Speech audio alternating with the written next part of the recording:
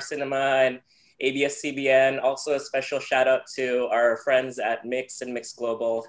Thanks for having us today. Yay. Hi, everyone. Short but sweet. Hi, Cecilia and Jeremiah.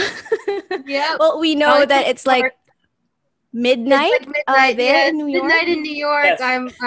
I teach, so I have a class at 8 o'clock in the morning. Oh no! Well, thank you for staying up for us. No problem. And joining us also from New York, we have the director, Diane Paragas. Hi, Diane. Everybody. So how are you? Are you I'm feeling also a little bit sleepy like, yet? I'm a little bit sleepy, but I'm pumped. I'm pumped for this. I had some coffee. I'm good. That's great. That should get you through this whole media conference, hopefully. And of course, we have the one and only, the two-time Disney princess, our beloved, the voice of the Philippines coach. She is, of course, a Tony Award winner herself. I could go on and on, but we only have about an hour. So please welcome Miss LEA Salonga. Hi, everybody. Hello to our friends from the media who are here today. Hi, Ai. Hi, everybody. I hope everyone's doing well. Come on, New Yorkers, stay up. We only have an hour. Trying. Chug that coffee. Come on now. We can do this. It's been an eventful week in the U.S. Yes, it has been. Oh, that's true. Well, thank you so much for joining us. And we would love to know more. Sleep, but it's all right. It was worth it. All right, now I know our friends from the media have a lot of questions about Yellow Rose, so let's get right to it. The first one is an icon. She is an institution when it comes to Philippine press and Philippine media. Manay Ethel Ramos, of course. Hi, Manay Ethel. I'd like to ask this question from LEA. Hi, Tita Ethel. How are you? Fine, thank you. LEA. Yes, Tita. My first question: why should I watch this movie? And how were you able? How were you convinced to do this movie? How were you, convinced to do this movie? A director, not from the Philippines, but from abroad. I'm very young. Yes, very. Actually, I think Diane and I are around the same age, so we're not that young. Yeah, we are. Yeah, we were born the same year. Yes. How was I convinced? I mean, my manager in the US sent me the script, and he actually pushed really hard for me to do this. He said, you have to do this film. You should do this film because it's just the right thing to do. It is very topical, and you should do this. I mean, it didn't take that much convincing to do. And Diane and I had actually worked together. I think I recognized her when I met her at that sushi restaurant across the street from Circle in the Square. I looked at her face. I'm like, why do I know you? And it turns out that the two of us had worked together. She had directed me for a Discovery Channel documentary, something. And I can barely remember the experience now. But it was really funny that we had worked on that, and then we worked on Yellow Rose together. And so that's pretty much what got me into it. I mean, the script was beautiful. It was a character that is not so easy to like, which I think is something far more attractive than, far more interesting for me to play. After having played many ingenues and heroines in my career, it was interesting to tackle and to try something where the character isn't really, really well liked. So trying to gain some empathy from an audience would be a little more challenging, unlike Rose, who is the hero throughout the entire narrative of the film. Yeah, and I patterned this character after somebody that I didn't like, and it made for an interesting shoot for me, I guess, and trying to gain empathy for that kind of a human being. but yeah, recently I was reminded of why I didn't like this person. So it was interesting to be revisited by all of this, all at the same time. But yeah, I mean, what convinced me to do this? It was the power of the script and the power of the story and the power of my manager's word saying, this is the right thing to do. You got to do it. So that's it. Leia. Yes, Tita. If I watch this movie, yes, will I consider it as unforgettable as Sana Maulit Muli? Ay, Tita, different experience. Cannot compare the two. Although it does tackle immigration, both of them kind of do. But Yellow Rose kasi it really tackles the plight of undocumented immigrants and immigration policies that are not particularly friendly to undocumented immigrants. As for Sana Maulit Muli, I mean, even though there were a lot of very still topical issues that were tackled in the film, the centerpiece of that movie really was the romance between Jerry and Agnes. For Yellow Rose, even though there's a romantic aspect to it, it really focuses on the human component and the human, parang yung kung ano mga nangyayari sa mga tao, mga nadadamay, no thanks to a particularly unfriendly immigration policy in the United States. So it's really what happens when there is a lack of compassion. And so we see Rose's journey, and in seeing her journey, we are also then connected to all other undocumented immigrants, especially Filipino undocumented immigrants in the US. And so we get to see that. We don't always get to see what happens to folks going through that. So hopefully, the folks that watch the movie are able to open their hearts and be a little more empathetic towards people who are going through it. Wala kang leading man dito. Why? Wala pa. Wala. My character's married. Her husband is Caucasian and is somebody that does not really want to help Rose in her journey through this film. So you don't see me at all in any romantic sort of situation. That's for Rose to go through. My days of that are done.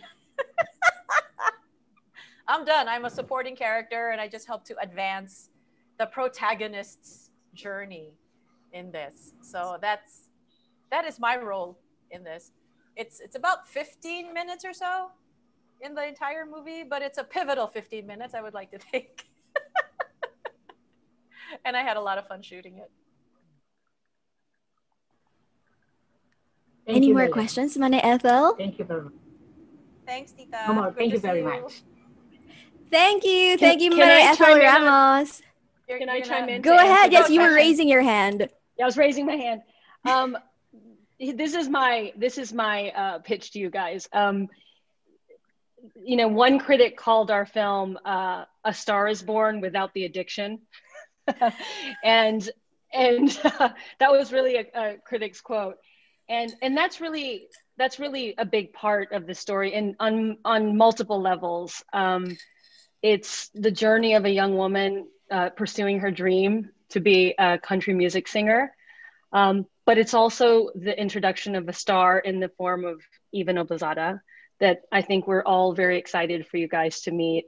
But it does follow that trajectory with this background of this very political issue. But in the end of the day, it's an artist's journey. And I really believe if you liked A Star Is Born, to see that with some Filipino faces is something that you can kind of relate to in the movie. Thank you. Thank you so much for that. That's an interesting quote. Okay, now let's go to another friend from the media. From One News Philippines, we have Von Belinario. Hi, Von. Hi, everyone. Hi, my questions are for Miss Leia. Hi, Miss Leia. Hi, good afternoon.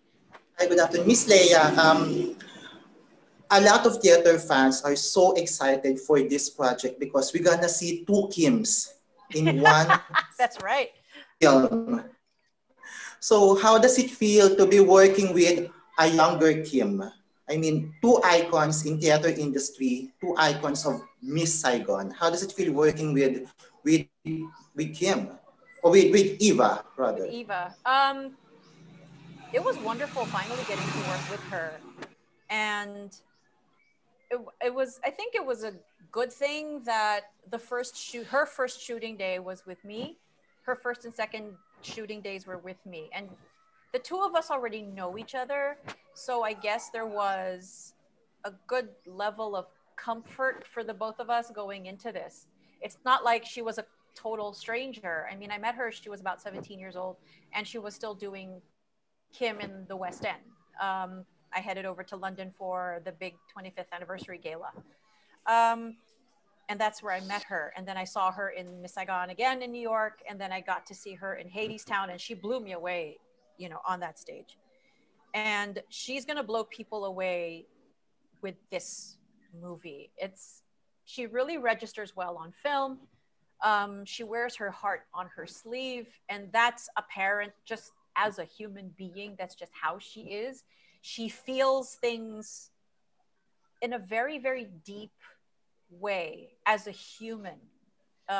Just being around her and just talking to her, working with her. It's very transparent. Everything registers on her face. Everything registers in how she moves and in how she speaks. So it makes her a very natural actor, and she registers really strong on camera, and she's luminescent. She really glows on screen, and I think people are going to recognize her as a star. So I have been chomping at the bit for folks here in the Philippines to finally get to see this movie, but we're in the middle of this global pandemic, and everybody's gotten quite creative in how they are releasing the movies that have been in the can for at least a year. But I'm glad that Yellow Rose did get a theatrical run in the US. I'm glad that it's finally coming here and that there are platforms to make it available. I'm glad that it's able to come home, and I'm glad that audiences will be able to meet Eva this way. And I think she's really going to bowl people over. I think she's, she's poised to be a major superstar. So I don't know if I told her this or if I was having a conversation with Diane about this. We must have been drinking. I must have said something. And I said something to the effect of, her life is going to change once this movie comes out. And I still believe that is what's going to happen. I think I was sober enough to remember that part of the conversation. But yeah,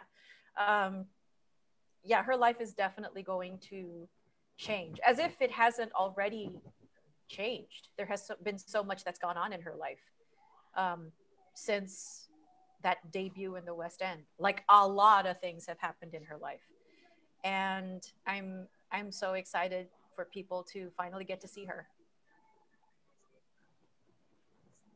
Yeah. Miss Leia, Yellow Rose is a tribute to country music, but aside from that, it tackles about immigration and deportation issues. Without being political, as a vocal supporter of Joe Biden's presidency, I want to know your thoughts on the recent actions of Joe Biden on immigration issues and policies in the US.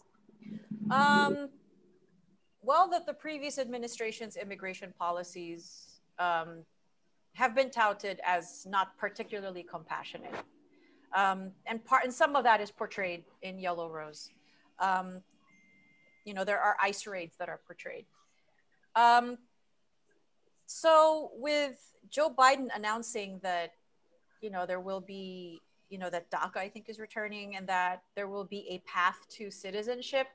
For me, as the words are wonderful and I'm happy for them, but we'll only really be convinced if those words are turned into action. So it's hard to comment. I'm glad that he said it, but until I see it happen, I'm going to sit back and watch as things take place. Because words are great, and he's a wonderful guy, And I've met him, and he's fun, and he's funny, and just a really decent, lovely human being. But of course, there are other machinations in place over which he does not always have direct power. So we need to kind of watch and wait and see what happens, and then be able to judge and judge fairly. Thank you. I think Thank you Cecilia so much, was Miss raising Slay. her hand as well. Okay. Anything to add? Anything Sure. to add, Mrs. Celia? Yeah. Well, with just to add to what Leia was saying, oddly enough, the last real immigration reform that was actually put into place was during Reagan's time. Anything after that has been a band-aid solution.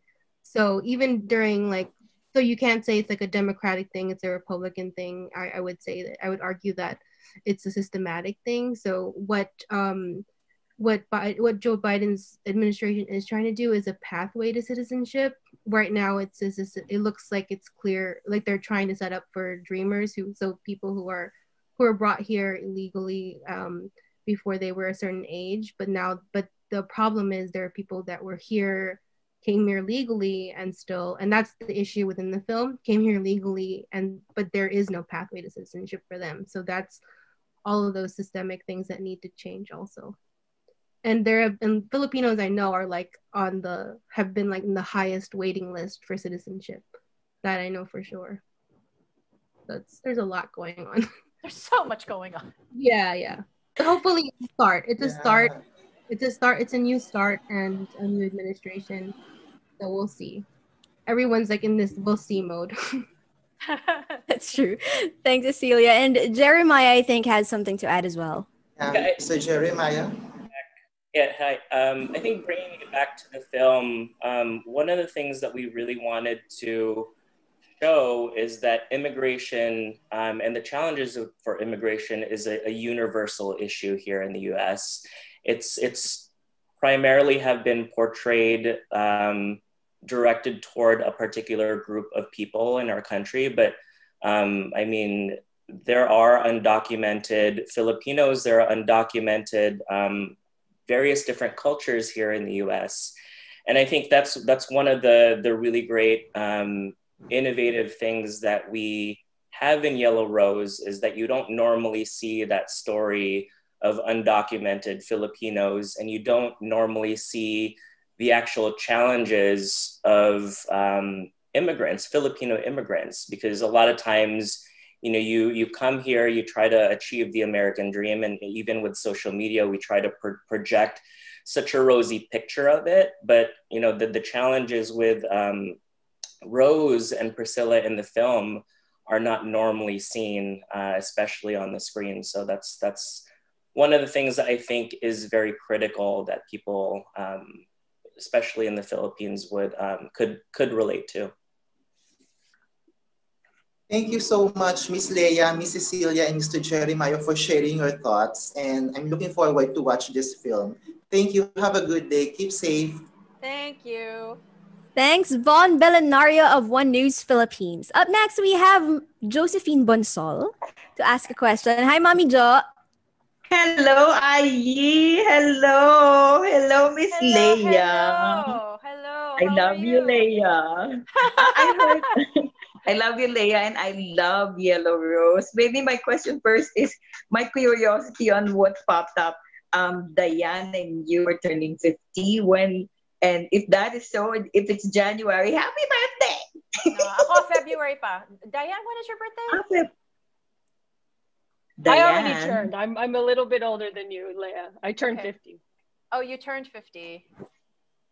Yeah, okay, so my question My question is, Miss Leia. Your turn, girl. How do you feel? Siguro, you can relate to Miss Ava about her journey trying to get to the story of A Star is Born. Yung journey ng pagiging Filipino trying out in Hollywood, and you were successful. Uh-oh, she's frozen. Yes, Mommy Jo, but I think she was asking about Okay, she's the back. similarities She's back. between your journey and Eva's. Yes, Mommy Jo, can you please repeat the last part of your question because you froze for a little bit? I'm sorry. Yeah, similarities of your journey to Ava and Okay. your curiosity on Ava. Oh, my curiosity? I think whatever curiosities I might have had were all satisfied when I saw her performances on stage and watching her work on Yellow Rose with me and seeing the finished film and seeing how wonderful and fantastic, and I don't think I have enough superlatives for her. As far as what it was like working with her, it was wonderful. I'm just sad that it was brief.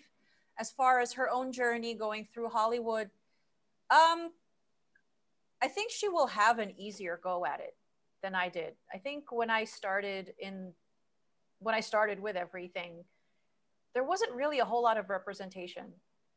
There wasn't a whole lot of stuff in Hollywood on TV or on film where there were people that looked like me being portrayed. So even working on Mulan felt like such a, I got to the top of the mountain moment because finally, Asians were being represented and it was a Disney cartoon.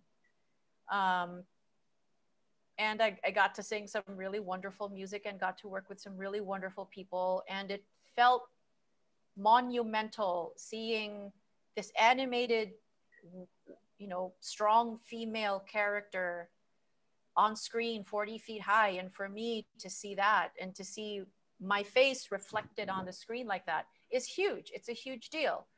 Eva is coming in now where there seems to be more representation now on television, on film, and in theater. I think it seems like the change is happening at such a glacial pace, but at least change is happening.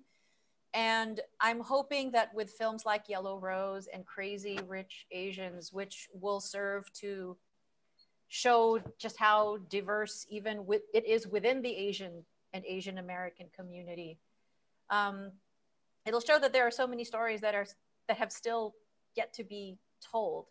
So I am hoping that Yellow Rose continues to be successful because that'll mean if it's commercially successful, then more stories will get told. More of our stories get told. And that'll only be a good thing for our screenwriters and directors and actors because there are a lot of Filipino actors in the United States, a lot. So hopefully, there will be more representation.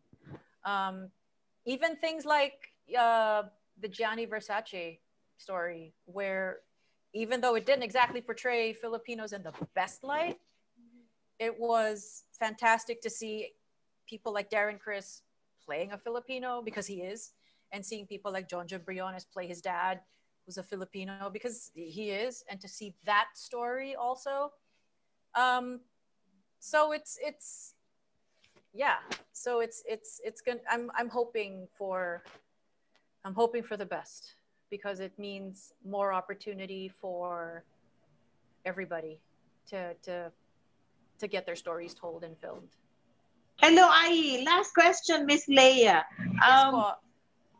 Siguro, what are you excited for, considering you're an icon? Whatever you do, everybody follows. And whatever you recommend, everybody follows.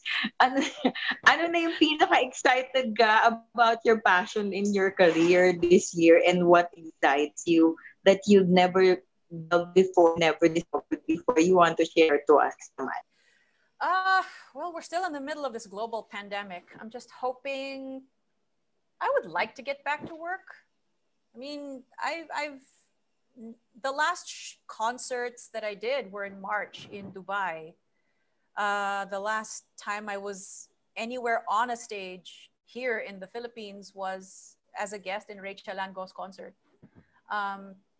So it's been a ridiculously long time since I was actually working in the way that I like to work. May katagalan din since then. And, you know, so most of the stuff I've been doing over 2020 has been virtual via Zoom or pre-recorded to be shown later. Or I've been busy baking bread. I mean, that's kind of what I've been kind of keeping myself occupied with. And so I'm hoping that I'm able to, you know, get back into creating mode, whether it's in a concert or whether it's doing another theater piece or something where I get to be in front of an audience again. So I'm hoping that we're able to finally get a hold, you know, on this virus and gain control over it, that we can all get back to a somewhat normal existence. There are other countries that have been able to do it. So I'm hoping that we'll be able to also, but it takes a concerted effort on all of our parts. It's hard. I know it's hard. It's tough. It's tough. But sana, I'd like to get back to work. I mean, I can wait. I'm very patient. And I'll keep on baking bread until I get back to work. But yeah, I would like to get back to work. Thank you in advance. Happy birthday. Thank you. Thank you very much. Thanks, Mommy Jo.